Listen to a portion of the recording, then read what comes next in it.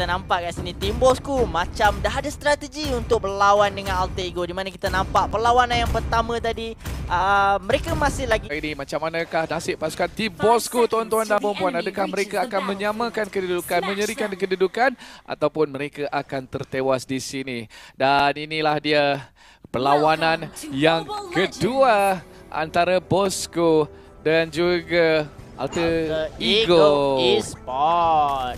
Leo Murphy dia buat benda yang sama, iaitu zoning pasukan tim Bosskurr untuk mara ke depan, dan ini membuatkan Alter Ego mendapatkan clear wave yang sangat laju, membuatkan mereka senang untuk membuat rotasi. Dan kita nampak perebutan Little Wonder di situ. Okey. Sally Boy berjaya mengambil, dan adakah mereka akan invade? Di bahagian atas, Sino lawan dengan ni boleh menang ke ni? Uranus lawan dengan Thanos, saya rasa agak sukar, kecuali kalau Thanos tu dah level 6. Oh, di bahagian ni Babesor, Little Wonder itu berjaya diambil oleh Alter Ego. Perlu berhati-hati, nampak gayanya Scott dekat sini, tuan-tuan dan puan-puan. Jangan terkorban, jangan bagi kill ke atas Sally Boy. Di masa yang sama, Leo Murphy akan nampak tu, dia dah buka map, dia dah buka ruang untuk ahli-ahli pasukannya tahu di manakah pihak musuh berada. So sekarang ini pasukan tim Bosskurr akan pergi kepada bah merah. Nampak Leo Murphy, dia bagi tahu informasi terkini. Seorang saja dia tak ada masalah, dia keras. Ada 4 orang di situ. Dia keras, dia sangat-sangat keras, sukar untuk ditumbangkan, dan itu dia berjaya diambilnya bah merah itu. Perlukan level 4 sekarang ini. Sally Boy telah masuk pergi ke arah Lexia. Lexia tak boleh nak lari, dan itu dia second blood daripada Sally Boy dengan menumbangkan Lexia. Satu pergerakan yang bagus daripada pasukan Alter Ego, di mana Udil berjaya mendapatkan 1 kill dan juga Sally Boy berjaya mendapatkan 1 kill. Di mana tadi pun kita tengok Lexia lambat dapat level 4. Dan apa yang menyebabkan Lexia lambat level 4 pada 1 ataupun 1 minit 30 saat tadi? Sally Boy berjaya mendapatkan 2 Little Wanderer, Pokemon atas dan juga bawah tu, dan dia terus pergi kepada buff dia. Lalu dia join war tu dengan level 4 disebabkan Little Wanderer yang diambil dengan sangat mudah tanpa kontes daripada kumpulan Bosskurr, dan ini menyebabkan level 4 dia sangat-sangat laju pada 1 minit. Little Wanderer sebab sikit je lagi dia nak level 4 dah Lexia, tapi sayangnya tak berjaya untuk mendapatkannya, dan dia macam terperangkap dekat situ, dah tak boleh nak buat apa-apa. Leo Murphy lagi sekali berada di bahagian hadapan, membuka map. Chow dia betul-betul sangat ganas. Kita nampak permainan Indonesia. Chow dia hanyalah zoning di sini, dan dah macam zone juga dah Chow dia. Dan kita nampak kat sini pasukan Bosskurr dengan kehilangan red buff dan juga blue buff selepas kematian Lexia ni membuatkan rotasi diorang sangat-sangat perlahan, dan Leo Murphy emoji dan recall di situ menghalang pasukan, dan Scott masih lagi tidak mempunyai level 4. Perlu berhati-hati di sini. Sino telah pun masuk ke dalam, tapi Scott Way of Dragon digunakan. Adakah dia akan selamat? Dan itu dia akan terkorban di tangan Leo Murphy di sini, tuan-tuan dan puan-puan. Sakura dalam bahaya, dan itu dia Zaraki telah pun tiba untuk memberi bantuan daripada bahagian bawah, mencari seseorang, tetapi dia yang terkorban. Kejap, siapa yang terkorban sebentar tadi? Sino yang terkorban, minta maaf. Kita nampak agresif yang dilakukan oleh pasukan Alter Ego, di mana dia orang tahu capability of Lancelot ni boleh mengacau pada early game, dan dia menggunakan komposisi yang sangat jelas. Yang kita tahu assassin, yang kita tahu assassin ni sangat berfungsi untuk mengaunter hyper carry marksman dan memberikan asakan demi asakan, dan Lexia masih lagi tidak mempunyai blue buff, dan ini membuatkan farming dia agak sedikit lambat di sini. Dan dia pun terus saja dijumpai oleh pihak musuh. Itu dia Thorn Rose yang sangat-sangat kuat daripada Sally Boy. Scott dalam bahaya, dan itu dia Zaraki telah pun terkorban, dan itu dia another Thorn Rose digunakan ke atas Zaraki sebentar tadi, dan Zaraki terkorban 7-0 di sini. Zaraki atau Scott? Zaraki dan Scott. Lexia. Dan kita nampak sini 12,000 berpihak kepada Alter Ego.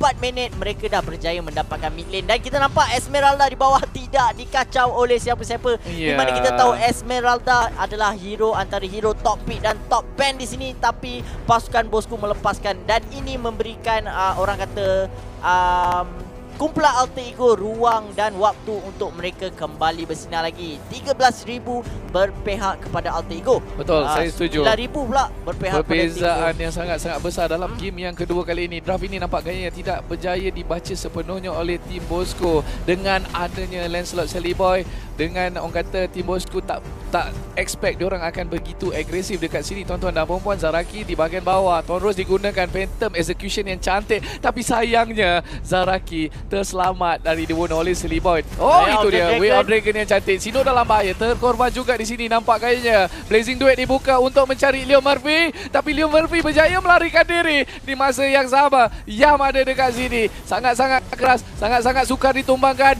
dan akhirnya terkorban juga. Lexia mendapatkan kill tersebut. Leo Murphy masih ada di sana menyorok ketakutan disebabkan nyawanya yang begitu rendah, tapi dia tak risau dah sekarang ini. Semua dari ahli-ahli pasukannya telah pun tiba, dan ada yang telah pun berjaya membunuh dekat sini. Ada triple kill ke tadi? Ada, dan kita tengok 9-1. Kita nampak asakan demi asakan diberikan untuk tim Bosskurr. Alter Ego mendahului sebanyak 6,000 gol, di mana kita nampak curang perbezaan gol yang sangat ketara berpihak kepada Alter Ego. Ini sangat-sangat besar sangat ketara, dan kita tengok item di mana Lexia masih lagi tidak mampu menyiapkan satu item. Dan kita tengok dekat sini yang Lancelot dia dah ada betul Blade of Hepatitis. Ya, Blade of Hepatitis. Dan kita tahu ini adalah satu item yang sangat kuat pada early 6 minit ini. Oh, Esmeralda akan mengambil buff biru tu Ya, dia ambil. Dan dia memberikan Sally Boy memberikan Esmeralda buff tu. Oh, Sino dalam bahaya dikejar. Ada 3 orang daripada Alter Ego di bahagian atas. Perlu berhati-hati di manakah Sally Boy sekarang ini, sebab damage terbesar adalah dihasilkan oleh Sally Boy sendiri, tuan-tuan dan puan-puan. Oh, Zaraki unstoppable diberikan kepada Sally Boy dengan 5 kill secara keseluruhan. Leo Murphy tak takut berada di hadapan. Dia masuk dan dia keluar balik ke belakang.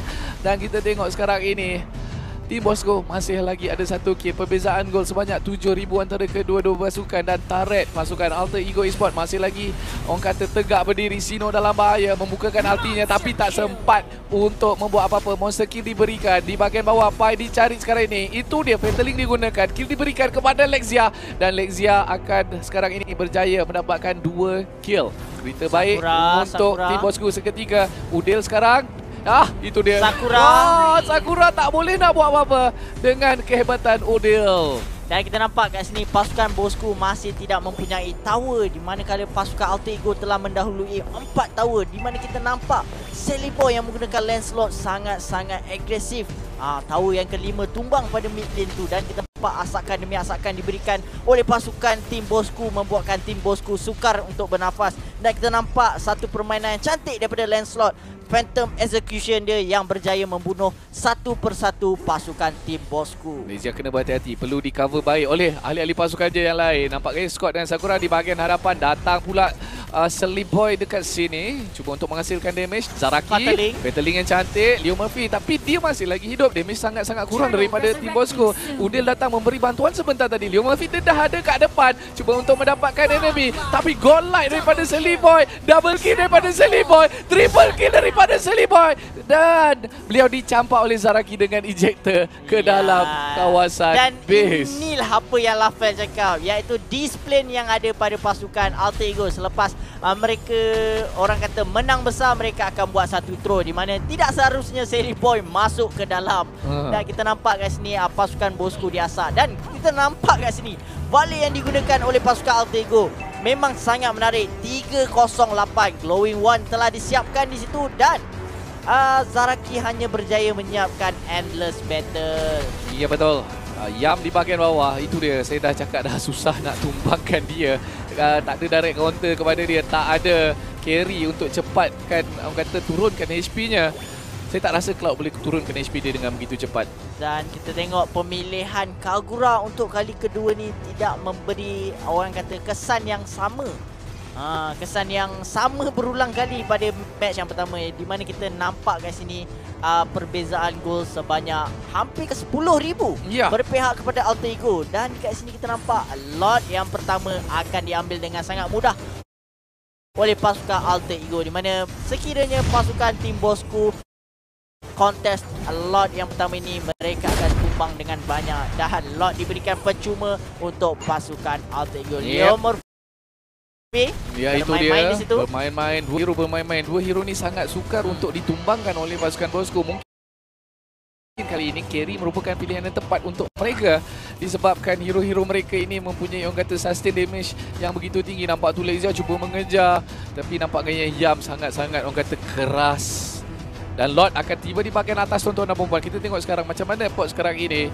Okey, kena beri tumpuan pada Silly Boy yang ada 9 kill sekarang ini. Sekiranya Zaraki ataupun Scott berjaya menangkap Silly Boy, arus perlawanan akan ini menukar. Bukan hero yang perlu ditangkap. Ini tak perlu dilontar sebenarnya. Perlu dibiarkan. Dan itu 11. Dia Way of the Dragon. Ya, Way of the Dragon yang cantik. Battling masih lagi ada. Sempat tak ada guna. Dia dapat guna ke atas Yam. Dan Yam hampir terkorban. Tapi tengok tu Sakura dalam bahaya. Double kill ke atas Silly Boy. Lord di bahagian atas. Blazing 2 terpaksa digunakan. Lexia diketuk-ketuk oleh Lord tuan-tuan dan perempuan. Dan Yam telah pun tiba di bahagian atas untuk mengganggu Lexia. Lord ketuk Crystal. Crystal dalam bahaya. Pai, Udel dan yang lain-lain. Dan Silly Boy ada di sini. Nampak tu Silly Boy mengganas, berjaya mendapatkan killing spree. Terlepas tetapi tak mengapa.